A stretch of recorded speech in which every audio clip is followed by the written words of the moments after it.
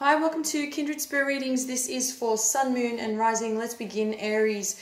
A bit of a tricky one to begin the week off. To start the week off, you're having a fallout with somebody. It begins with one person, then it becomes a few other different people that are getting involved. There are two different people that have absolutely nothing to do with your current situation. This is work related. It's a situation where somebody's trying to get the better of you, trying to take something away from you. And this has a lot to do with your responsibilities at work. So if I see that someone's coming in and that they're trying to talk to you, but they're trying to distract you at the same time, and they have a plan.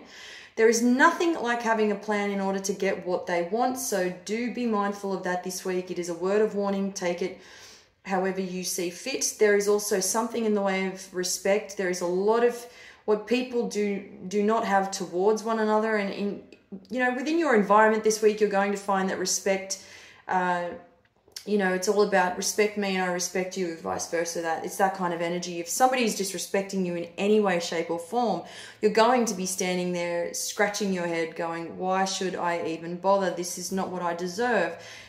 Sometimes it's a lot easier to just walk away from people like this. They like to waste other people's time.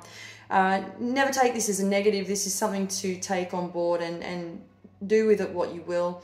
It's good to know these things in advance. It's simply coming to the realization of being confronted by people that this is happening, places and things that you did not realize, that you did not notice before. Now you know. So your schedule is absolutely insane as we speak, and you've got a lot of things happening around you. You're juggling a lot of tasks, and it is insane at the moment. And all the while, you've got this chaotic messiness around you in the background, people asking or requesting really random things from you, which is steering you in the wrong direction. Focus on you this week. Don't worry if somebody else is out of sorts. You don't always have to fix their problems. You've got a lot of your own problems to sort out and to deal with. They find this way of coming in and deconstructing, if you will, what you have built up, what you have created, and they are trying so very hard to disturb what you've created, basically. So, there's a little distraction coming in. I'm going to throw it at you, and now, we're on our way to you not focusing on what's important is how they see it. Okay, so they just come in and do whatever they feel is necessary in their eyes. This is how they do this. Good news is that they're not going to get away with too much. The other good news is that these people who are trying very hard to do all of this, and because and cause this kind of commotion, they are enabling themselves also. Others enabling them at the same time, and this is going to backfire. So yes, absolutely nothing to worry about on your end. Do be strong.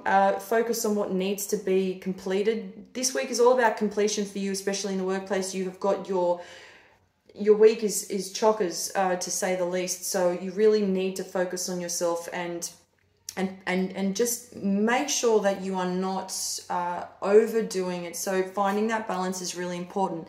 Thank you, Aries.